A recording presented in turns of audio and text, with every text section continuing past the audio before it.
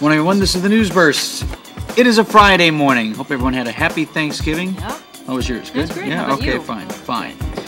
I'm thankful Thanksgiving is over. 46 degrees in Milwaukee, 43 degrees as you wake up in Waukesha this morning. The rest of the Storm Team forecast from Scottsdale today. Mostly sunny to partly cloudy, windy and warm, high near 56 degrees. All right, Black Friday. I always liked when the weather was kind of crummy to punish all those people who were in line.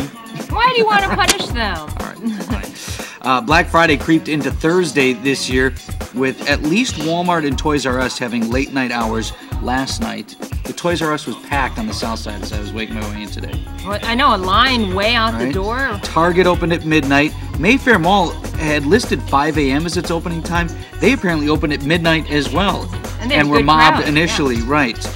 3 a.m. for Southridge this morning. So Black Friday is in full swing. A lot of deals going. A lot of people were out there taking advantage of those early deals. Walker Recall folks were actually out yesterday at a Racine meal program. Some folks raised eyebrows over that. Volunteers said it didn't matter that it was a holiday. They needed to be out there doing what they believed in. Effort is to get 540,000 valid signatures to force a recall election for Governor Scott Walker. Those folks will be out in force today. They have said they'll be out near malls and retailers to try and take advantage of all the crowds being out on Black Friday. Several area malls had said they would not be welcome inside, but they can be on public spaces outside of those malls and stores. Big sports, I mean, that's about it for the news, right? We're shopping and the recall continues, and then now let's just talk about the sports.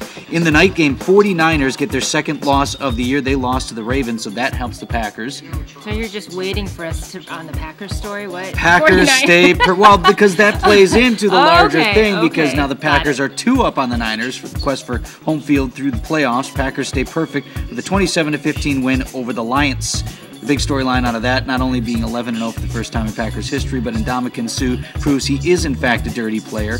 Man, that was a terrible... Dude, just say you did it, too. Like, I was trying to get off him, and what did he say? The man upstairs knows. Mm-hmm. Yeah, that's why you're going to... Okay, I can't go there, right? But I mean, okay, but really? Are we going I was just trying to get 16-0? up off him. Are we going 16-0? No, we still got one loss in there, and that's going to be fine because we get home field through the playoffs anyway.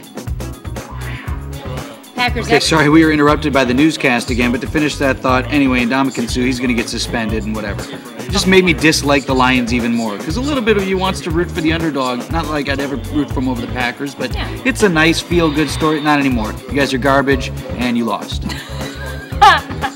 Badgers' entire season is riding on the outcome of the 2:30 kickoff game tomorrow. Badgers host Penn State at Camp Randall on Senior Day.